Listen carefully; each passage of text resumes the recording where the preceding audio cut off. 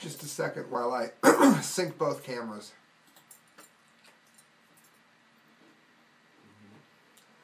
Google, it'll take a minute. If it even works. Greetings, Unsettled Souls! It did work. Welcome to The Correct Views. Sam Di Gangi doing political commentary for The Media Speaks with absolutely no sound for my theme music. Like, I see it playing, but I do not hear it playing. So, I guess you're not going to hear it playing either. Let's make sure everybody on here does have sound that's listening. Alright, you guys can hear me. I have no earthly idea where my music has gone, but it's fine. It's not a big deal. Look up the song Turmoil by Passing Time. Welcome aboard. High def, low def. You guys doing a show. You guys wanted some more things about the Sharks. It's got cut off. I got to it. We got a big show ahead of us. My wife likes her job more than she likes me, so I spend more time by myself than a hermit. That means you're stuck with me. Oh my God. So if you guys donated at The Correct Views at hotmail.com through PayPal, we'd make enough money that not only would this be my job, but I might actually get to see my spouse. Shame on you. I know, you're thinking, why would you want to do that? Very funny. Alright, friends, check this out. Breitbart has the most unusual practice going on here.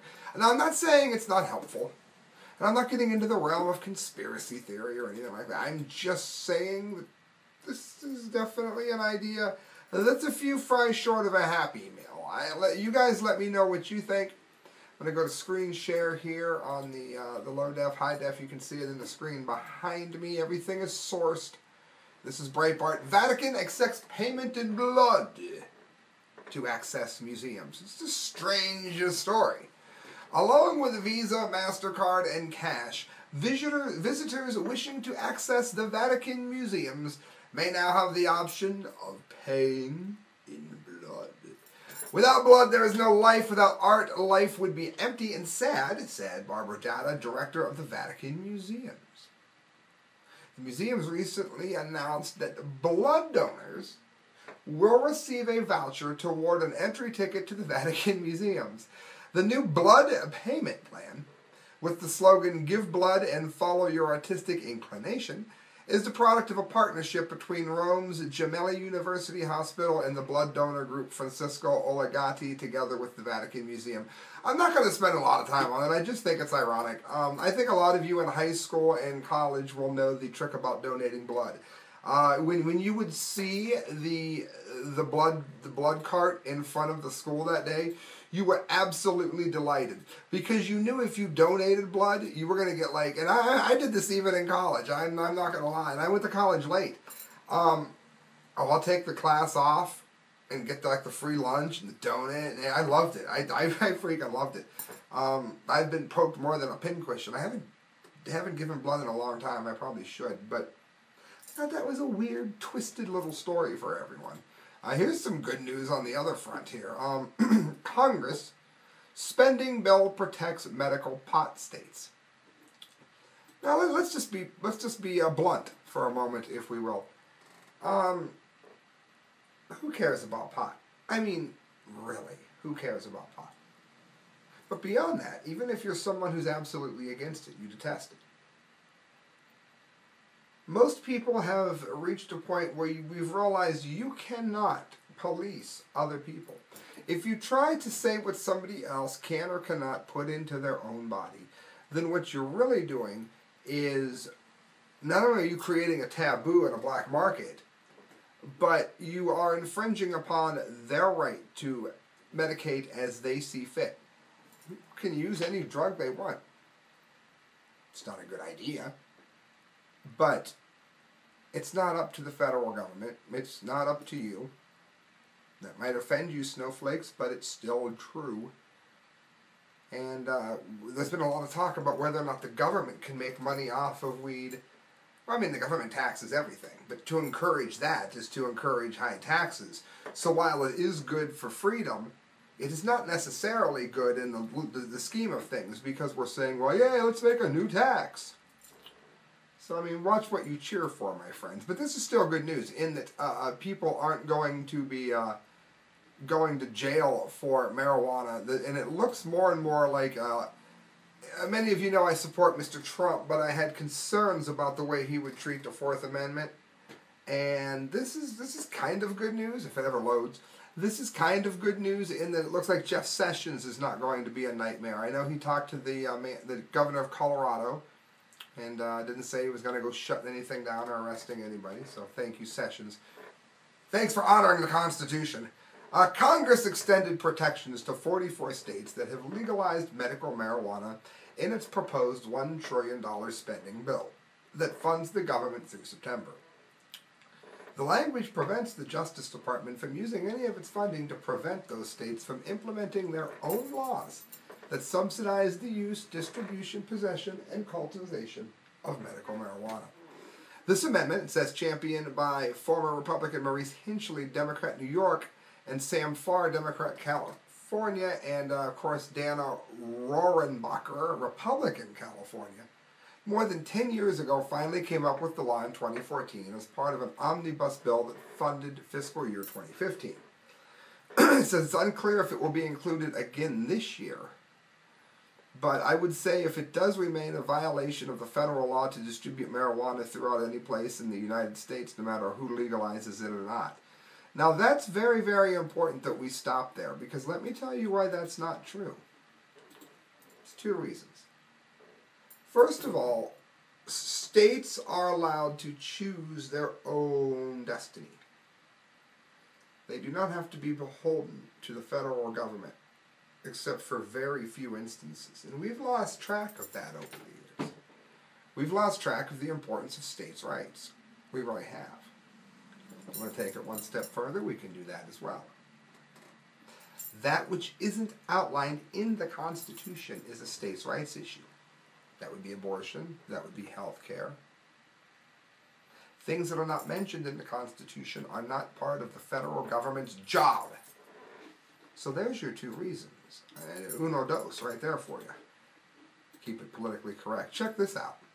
Sessions called the idea of medical marijuana could ease the heroin crisis stupid. Well, does Jeff Sessions know? Has he read the studies where that has happened? Has he read the studies that have talked about how a lot of people have been helped by it? Because if he had, then he probably wouldn't have made the comment himself. The main thing I'm happy about seeing here, the overreaching part of this, is it looks like marijuana users are at least going to be left alone because they're not happy about what states have done, but they're not moving in to shut it down.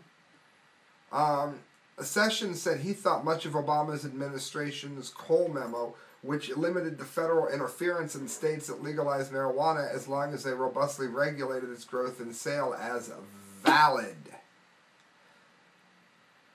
So it looks like states are going to be left alone. Now here's what's important. I keep hearing people saying that they've put fentanyl in marijuana. Well, here's my question. Why would you wanna? Now, I only used fentanyl once in my life, and it was forever ago when I had a wisdom tooth taken out. But let me tell you something. It was prescribed. Let me tell you something. It's like $20 a pill or something to use that crap. A whole bag of weed is $20. So if you were to go ahead and try to do that, you're going to get nowhere really fast, and I'm sure you can see why.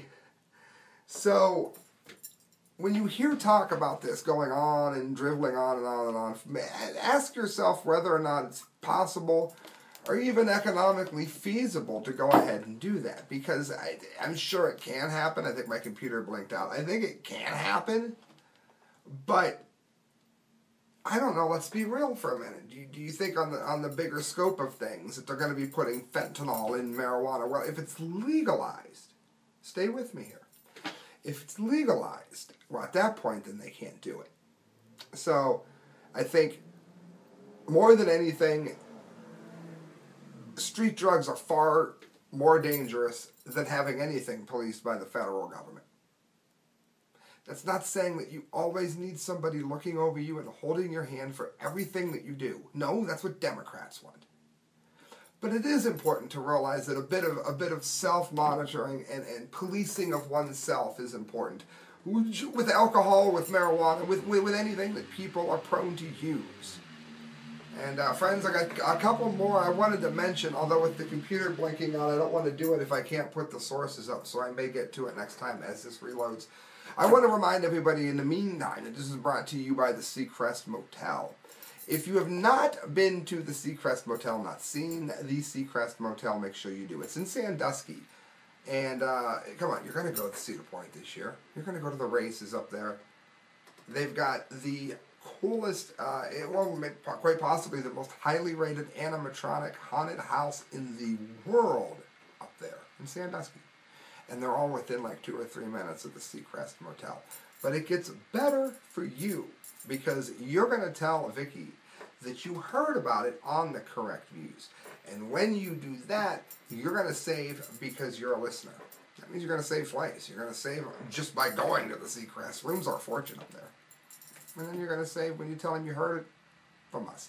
So friends, what I'm going to do is go ahead and jump off here. And I'm just going to go ahead and make a part 2 of this at another time. It's not a big deal. I will make sure we get to the XXX sharks and all the crazy stuff. Let me know what you think about the new shortened show. And I don't know, my computer sucks. Good night, friends. God bless. And remember, we don't need the government to hold our hand for everything. We simply need them to get out of the way. Good night, friends. God bless. Oh yeah, you need the word of the day. The word of the day is computer. Well, it's 2 words of the day today. Computer failure. Type it into the comment line. Let me know what your address is so I can send you something.